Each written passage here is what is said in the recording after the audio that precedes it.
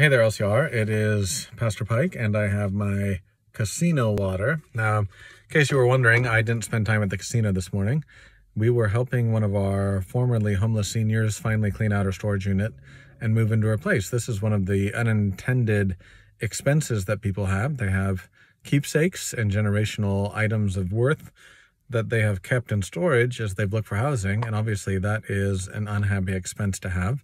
And because of some volunteers from the church, we were able to empty that out, and she now won't have that expense and she can enjoy having those items in her home. So wanted to thank folks for that. She was part of the same cadre of folks that we had with Don Dorego. And in fact, I'm going to pick up Don's ashes tomorrow from the cemetery.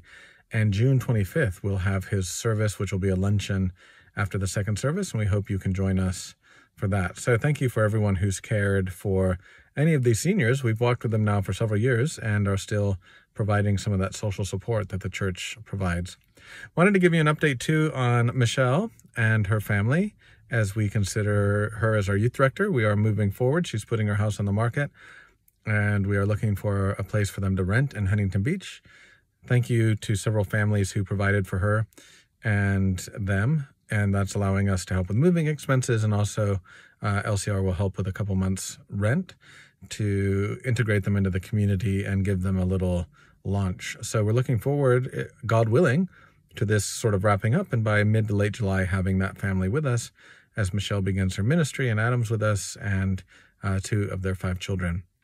So good things happening. Even though it's June and summer's coming, we're not slowing down at all. And thank you for your partnership in the gospel.